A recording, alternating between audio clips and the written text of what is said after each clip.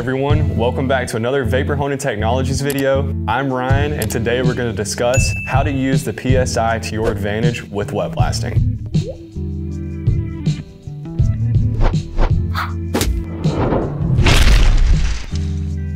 Now, before we get into how to use the pressure to your advantage, it would make sense to understand what exactly this PSI or pressure you're supplying to your machine does. And its sole purpose is to accelerate the slurry that's coming into this blast gun. Now, in a vapor honing cabinet, the pump system that supplies the slurry to the gun is completely separate from the PSI or the pressure that you're supplying to this. Your air pressure is going to come from your air compressor, and the slurry system is going to be inside of the hopper, and that's an electric pump.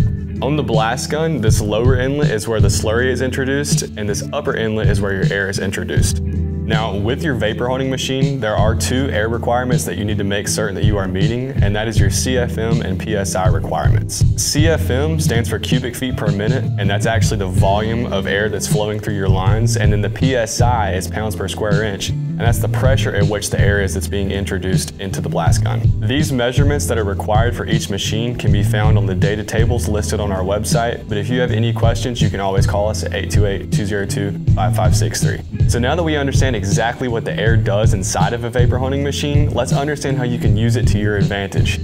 For starters, if you increase the PSI being supplied to your machine or increase it on the regulator, you can actually speed up some stripping processes. The reason that this happens is that you're actually accelerating the slurry coming into your blast gun at a higher speed because you're putting more pressure behind it. Now, this can lead to a duller finish because you are hitting the part with more force, but that is one of the benefits of a vapor honing cabinet, is because we are adding water into the system, it will not damage your parts. Speaking of damaging your parts, if you have a fragile part, it makes a lot of sense to turn the pressure down beforehand just so that you don't damage it, and slowly increase it as you're working with the part and see what it can handle.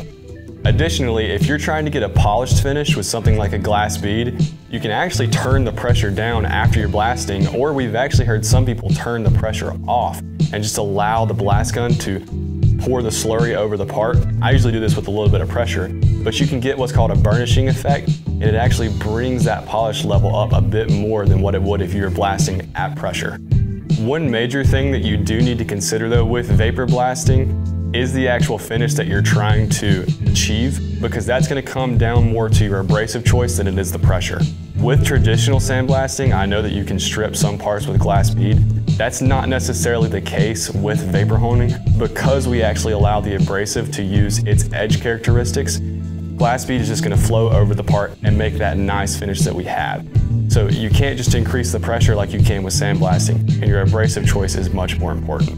Once you know the specific finish that you're trying to achieve and the material or metal that you're trying to do this on, you can actually call us and we will be more than happy to help you figure out what abrasive and pressures you need to be blasting at.